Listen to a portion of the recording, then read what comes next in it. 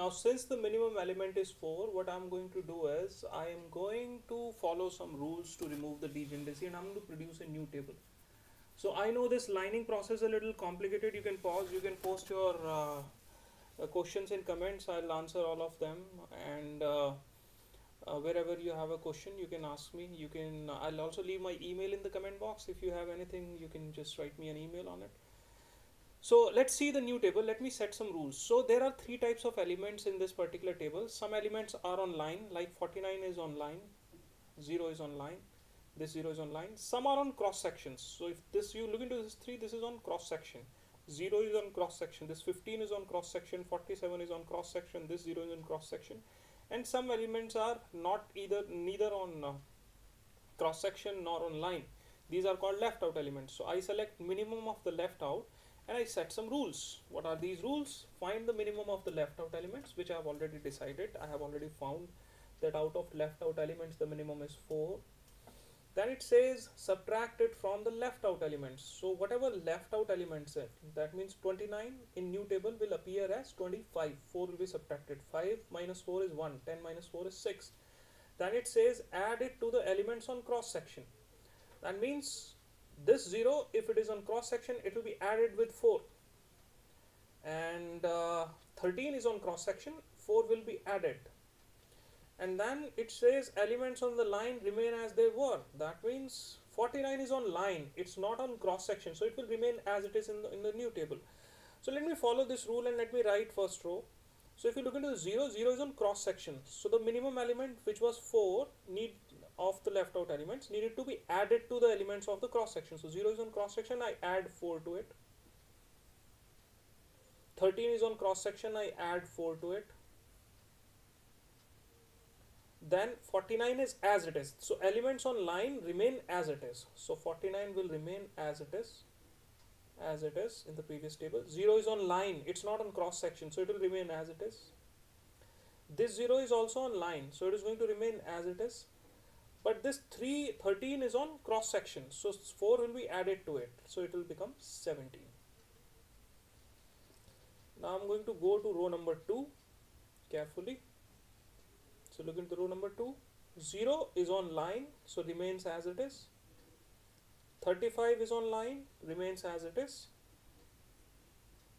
29 is left out, so 4 is to be subtracted from the left out. So 29 minus 4, that makes it 25. 5 is a left out element, neither on line nor on cross section. 5 minus 4 is 1. 10 is a left out element, neither on line nor on cross section. 10 minus 4 becomes 6. 0 is on line, so it remains 0. So elements on line remain as it is. Now let's see the third row. Let me make a suitable arrangement once again. So I have to fold the paper every now and then to get this space going. So look at the third row. 13 is on line, so it remains as it is. 0 is also on line, it remains as it is. 63 is a left out element, so it has to be, answer is subtracted from, so 4 must be subtracted from it. So 59. 7 minus 4, 3. Again 7 is neither on line nor on cross section, so 7 minus 4 is 3. This 0 is on the line, so it remains as it is. Let's see the next particular row now, the fourth row.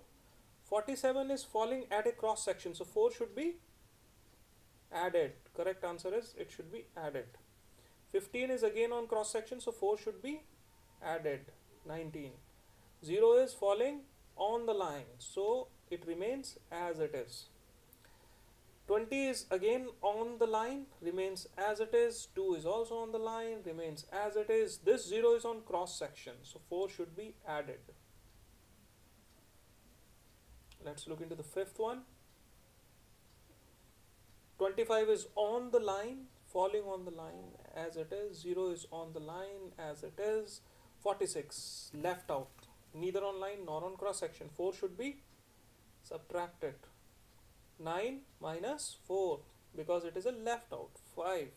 4 minus 4, 0. It was also the minimum element. 2 on the line as it is. The last part, last row. So again and let me put it here now. Okay, that's suitable. So 0 on the line as it is, 53 on the line as it is, 50 minus 4, that becomes 46, 26 minus 4 becomes 22, 4 minus 4 becomes 0, 20 on the line remains as it is. Now this is my new table in which I will restart making the assignments. So let's search for the row having exactly 1 0. So if I look into the first row, no, 2 zeros, 2 zeros, 2 zeros. Oh, I found one row with 1 0. So I'll make an assignment on it carefully. If there is any corresponding 0 in the column, I'll cross it. No, there is nothing. Again, get back to step 1. Start searching for row having with 1 0. No, 2 zeros, 2 zeros, 2 zeros, 2 zeros. No, I don't have it. Start searching for the column having exactly 1 0. This column has 2, this column has 2, already assigned. 1 0, I found it. So I will assign 1 and cross any corresponding 0 in the row, which is here. Get back to step 1. Every time you cross a step, get back to 1. Start searching for the row having exactly 1 0. No, 2, 2, 2, 2. Let's search for the column having 1 0. 2, 2, 2, 2. So I don't have. Step 3. Start searching for the row having exactly 2 zeros. Oops, second row exactly has 2 zeros. So I assign 1 and cross any corresponding 0 in the row and in the column. Get back to step 1. Start searching for the row. 1 0. No. Column with 1 0. Yes, I found it here. Now there is 1 0 left out assigned. So I'll assign the corresponding 0 and cross any 0 in the row. Again, step 1. Row with 1 0. Yes, yes, yes. Going. Yes, I found it. I got it. Oh, I'm sorry. I just missed it because in first step also there was row with 1 0. So I assign it and make a corresponding cross in the 0. Again, search for the row having exactly 1 0. I immediately find this, and that's it. So look at the number of assignment: 1, 2, 3, 4, 5, 6. Yay! The degeneracy is removed. And how the assignment is done? Job 1 goes to person number 4 right here. Let me put little asterisks here. So job 1 goes to person number 4. Job 2 goes to person number 1. Job 3 goes to person number 6. Job 4 goes to man 3. Job 5 goes to man 2. Job 6 goes to man 5. And the problem is solved. Now if I want to know what is the transportation cost, so I need to get back into my first table. What is the transportation cost? Look at this. Job 1 went for person 4.